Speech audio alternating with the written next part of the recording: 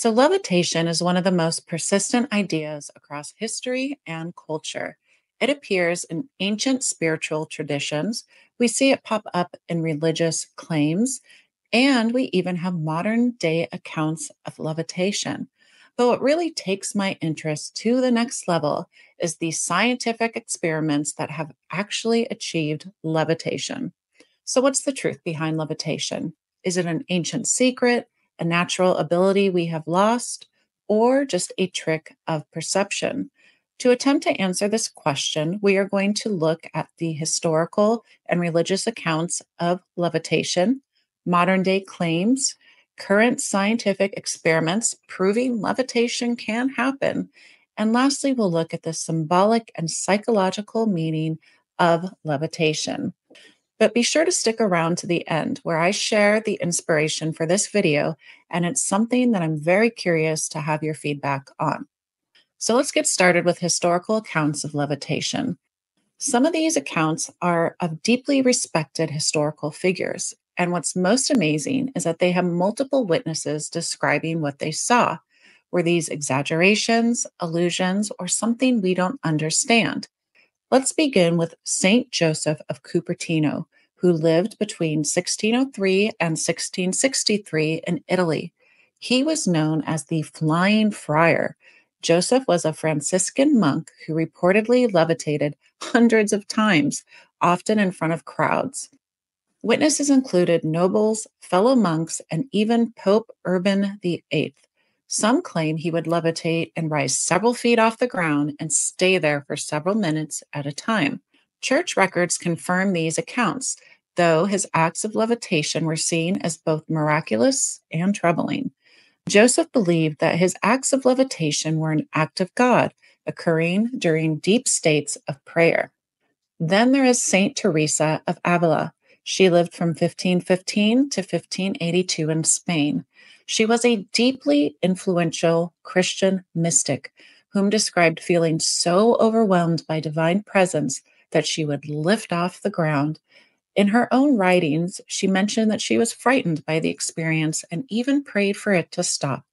Other nuns and priests claimed to witness her rising off the floor during prayer, leaving one to wonder that perhaps intense spiritual focus is the answer to levitation. Then there are a group of people that were levitating in Eastern spiritual traditions. In particular, we have Hindu texts that describe Lagima, a city or special ability said to make the body weightless, resulting in levitation. Western explorers in the 19th and 20th century reported seeing monks appear to hover and move in impossible ways.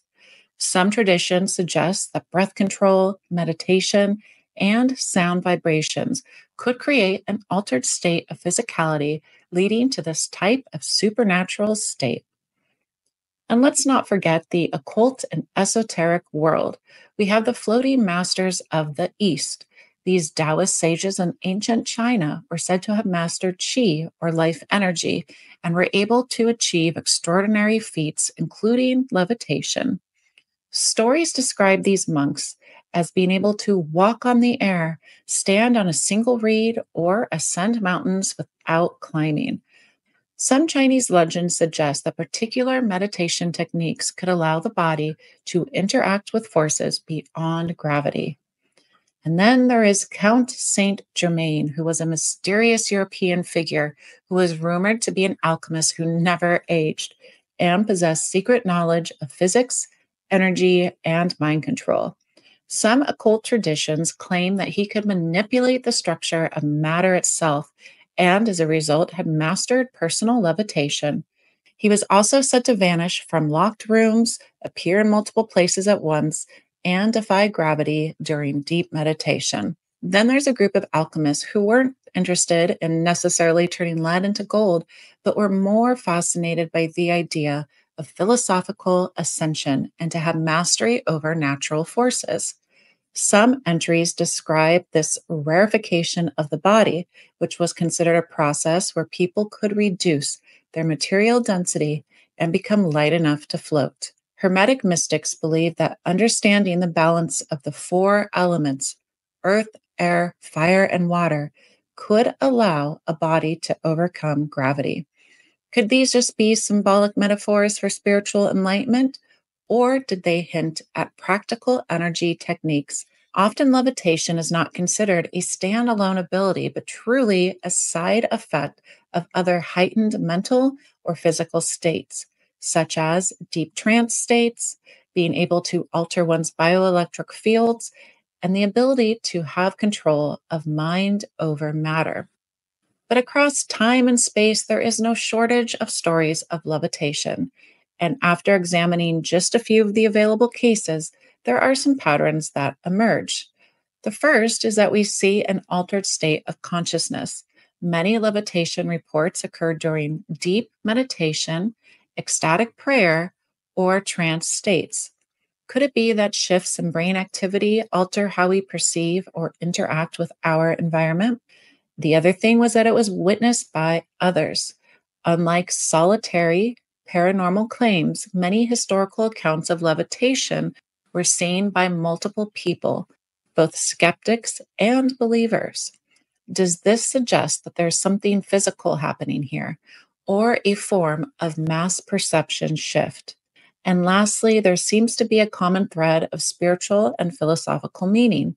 In nearly every tradition, levitating represents elevation, enlightenment, or breaking free from the material world. While these historical accounts are fascinating, they raise an important question. Are there still people today who claim to defy gravity? I mean, if it happened in the past, surely it's still happening today, right? Some modern occultists, theosophists, and secret societies claim that levitation is still possible. Let's explore two categories of modern day claims before diving into our current scientific understanding of levitation. First up, let's take a look at something called yogic flying. Maharishi Mahesh Yogi, the founder of Transcendental Meditation, taught that advanced meditation could lead to a higher state of consciousness and influence physical reality. In order to accomplish yogic flying, practitioners enter a deep state of meditation. There are, in fact, three stages.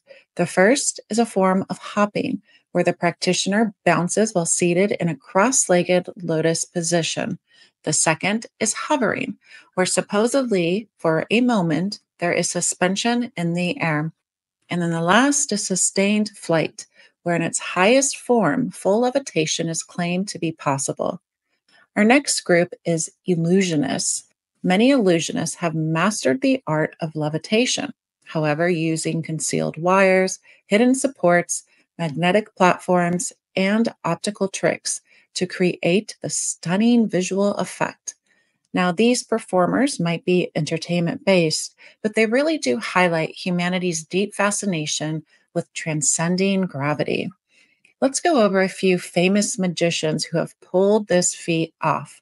First, we have Harry Keller. He lived from 1849 to 1922, and he was one of the earliest magicians to perform the act called the levitation of Princess Karnak. This was a stage trick where an assistant appeared to float in midair without visible support. Up next, we have Houdini. He was famous for debunking fraudulent levitation claims while also performing the illusions like the floating lady. David Copperfield was known for his flying illusion, where he appeared to soar across stage, flip mid-air, and pass through hoops to prove no wires were used. This remains one of the most convincing levitation illusions in history. And lastly, Chris Angel. He performed street levitation stunts, appearing to float several feet off the ground with no visible support.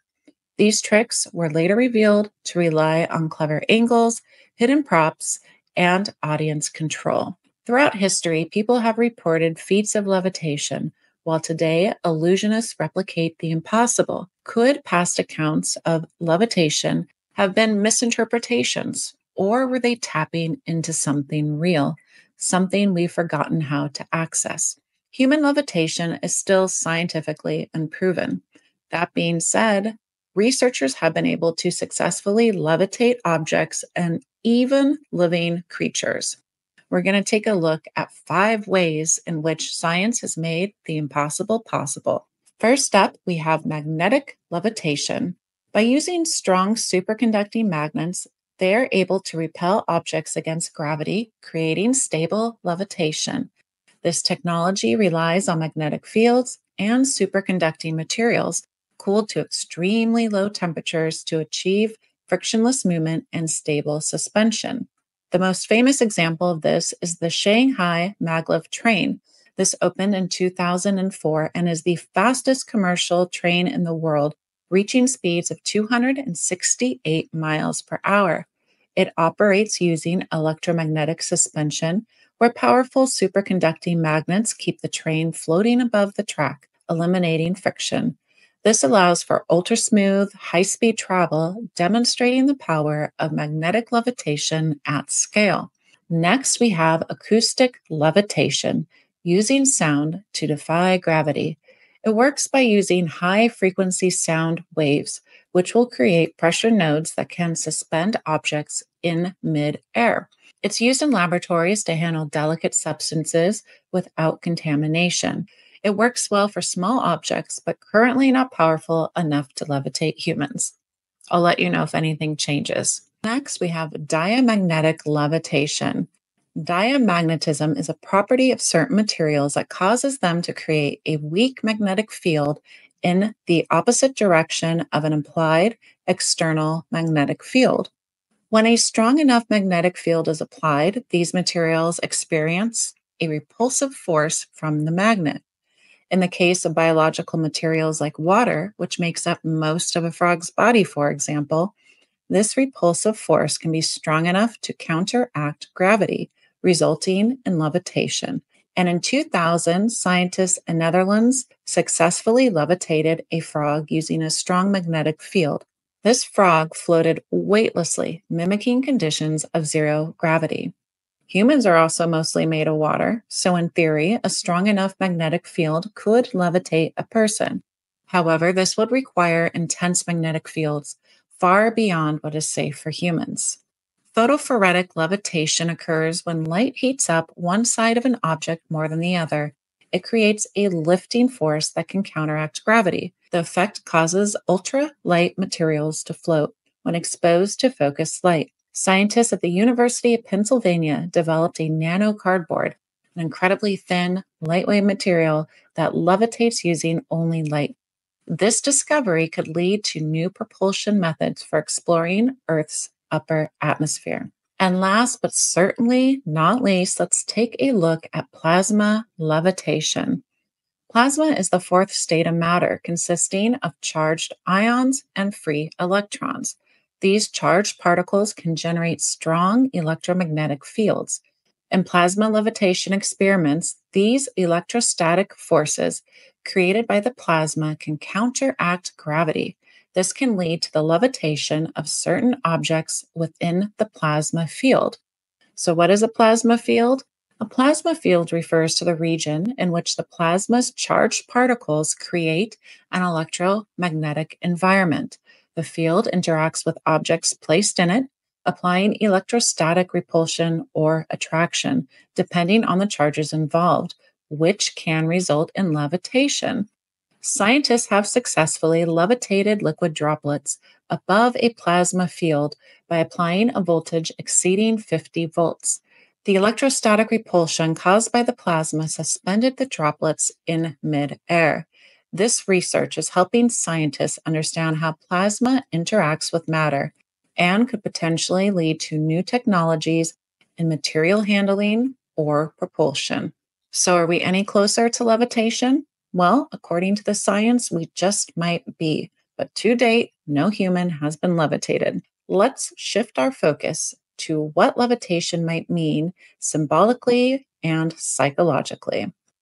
If levitation symbolizes transcendence, freedom, and mastery, it is no wonder why so many people dream about it.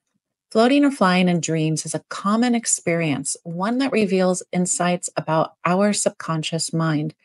But what do these dreams really mean? So, the impetus for this video was that I had a dream about levitating last night. I was at school teaching college, and as I was giving a lecture, I just kept floating up, and it felt so natural. But of course, I didn't want to float up in class, so I kept trying to ground myself. But I gave up eventually and just taught the course floating. And then as I was moving between classes, instead of walking, I was floating through the hallways. Very strange. So, next, I'm going to tell you about what the common dream interpretations are. And I'm curious to know what you think my dream was all about. Levitation and dreams can be linked to a sense of freedom, breaking free from burdens, restrictions, or the challenges of everyday life. Many believe it represents spiritual growth, a sign of heightened awareness, enlightenment, or an evolving consciousness. Others see it as a reflection of emotional balance, a state of peace, where the dreamer feels weightless and in harmony. But not all floating dreams feel positive. If the levitation is forced or uncontrollable, it might suggest a fear of losing stability or feeling disconnected from reality. Sometimes floating away can symbolize a deep desire to escape, whether from responsibilities, pressure, or something that feels confining in waking life.